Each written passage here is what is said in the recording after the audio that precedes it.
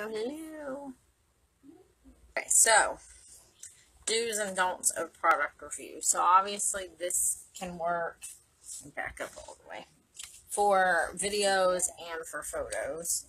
I have another video on how to do really good product reviews. I did that in January. It's on my YouTube channel, or it can be searched in our group. I think you should type in product reviews. The live will probably come up. Okay, so start with the do's. Do, show, hello Lisa, and talk about the product. Make sure you try it and describe it. So just saying like, this is Always Gonna Love You, and this is Brazilian Bombshell. Just saying that is not going to intrigue anyone to want it. It's not a product review. It's a product showing. It doesn't really review it. It doesn't really describe it. It doesn't really put them in the place where they feel like they're trying it. If you do your product review right, they will feel like they have to have the product.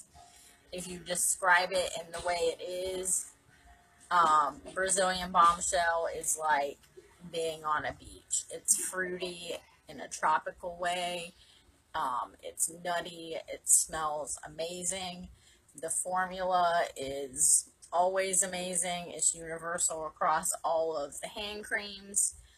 Tell them why. Tell them what's in it. That's another part of this. So show it. Talk about it, whether it's in your picture, in text, or video. Try it and describe it. You definitely need to, you want to put them in the place of trying it. You want them to feel like they're there. Choose certain ingredients to talk about. Main thing in hand creams: apricot kernel oil and coconut oil. It causes it to not make your hands greasy. It sinks into your skin really well. It keeps your skin super soft. The Ghana chunk, 25% shea butter. Most chunks have 3 or 4% shea butter. This one is smaller and it has 25% shea butter. So pick a few ingredients and talk about those ingredients. One of the don'ts. Well, let's do do's and don'ts together. So do show and talk about the product. Don't not show and talk about the product. Don't post generic graphics all of the time. You're your business owner. You want to post stuff with you. So you want to make sure that you are the face of your business. So do talk about them. Don't be generic. Do choose some ingredients to talk about. Don't choose all of the ingredients. All of the ingredients in the products, I'm sorry, but they're not important. So to go on and on about this chunk. So the main ingredient in it, obviously, is sodium palmate and shea butter. So if I went on and on about seed powder, the red coloring that makes it its color, iron oxides, those things, those aren't what gives you the experience. Those aren't what you're feeling on your skin. Those aren't main ingredients. So you want to pick a few ingredients. You want to talk about the peppermint and the fact that this stick is shea butter. It's a shea butter stick with peppermint loaded into it. You want to describe how it smells, like a really strong peppermint candy. You want to describe what it does: release headaches, pressure, sinuses. So make sure that you are talking about the ingredients, but not overkilling the ingredients. People tend to tune out. I know I do when people start spouting off all the ingredients and talking about them. Pick some and hone in on those ingredients. Do recommend other things that can pair well with the products. Like if you love Perk and you want something else that's pepperminty and refreshing, you should try the BFF face wash. It smells very similar, but it has grapefruit in it. If you want a bigger stick to relieve your neck pains, go with Just Chillin'. So recommend some stuff to go with other stuff. This especially works well with like face washes because you do want to create a regimen. You do want to tell them at least a face wash, a moisturizer, and a mask. And if they need more than that, like they would like serums and stuff, figure out what serums and stuff works with that regimen that you think goes best for them. So, do recommend stuff. Do not just direct people to your website. I know it's got information on it, and I know it's easy if someone's like, hey, what is Posh? Please don't answer with just your like link. Oh gosh, no, don't do that. That is not personal. That is not customer service. Because if you were to go into a store and they said, what are you looking for? And you said, I'm looking for coats. Do you think those people would just go, they're somewhere in the store, that's it? No, they're not going to do that. If someone asks you about hand creams, don't just direct them to your website. Tell them about the hand creams. Tell them your favorite hand cream. Offer to send them a sample. And then after you've covered what they are, what they do, how they feel, how they smell, etc., then give them your website. You don't want to just direct them straight to your website. What is Posh? Throw the link at them. Don't do that. Explain that it's naturally based pampering products. We use the best ingredients, and we truly believe in taking some time for yourself, even if it's just washing your face.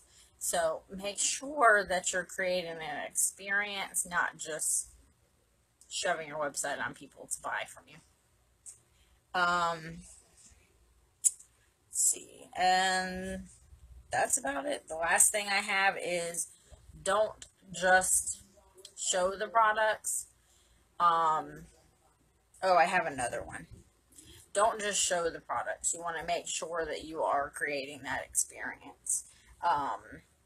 Just saying, sometimes it works to say, oh, this is my favorite hand cream, to intrigue people. But every time, no, not every time. Make sure that if you're doing a party or something, make sure that you are intriguing them enough to want to try it. Offer samples. Just make sure you're getting it out there. And I already forgot what the next one was. I didn't write that one down. I had it, and now it's gone. Alright, well, let me look at my list. Oh, do ask for reviews as well. So you are reviewing the products, but you are also the saleswoman of the products. So as much as people respect your opinion, they will probably listen to your customers a little better because there's no bias. So if somebody makes a post and tags you in it about how Perk is their favorite and it relieves their headaches, and they always carry a big fat yummy hand cream in their purse, or this is the best chunk they've ever smelled, it really does smell good. So if someone posts that and tags you, especially their friends will pay attention, but your friends will pay attention too. So make sure you're asking for reviews. And every sample pack that I post, or every sample pack that I send, Lord, I have something in there that's telling them to review it and to tag me. And then I will do a giveaway. Oh, the thing that I forgot to write down. I remembered. Don't be afraid to talk about stuff that you don't like. So I still sample things that I don't like. I still tell people about things that I don't like. Do I tell them that I don't like them? No. But am I super fake about it? No. So if someone asks me about Hot Mess hand cream, it's my most hated product ever. Ew. Um, so if someone asks me about Hot Mess hand cream, I don't go, oh, that thing is disgusting, don't get it. I say it's very floral, more on the musky side. I personally am not a huge fan of musky scents, but my customers that do like musky scents, they love it. So I can send you a sample if you'd like to try it, and then you'll probably want to buy the full size if you like musky scents. Exactly. But I'm sure you still promote Vile. You still talk about Vile. I love it. But I know there are some consultants that don't love it. It doesn't work for them. Some people don't like lip stuff, and I don't either. But I like Vile.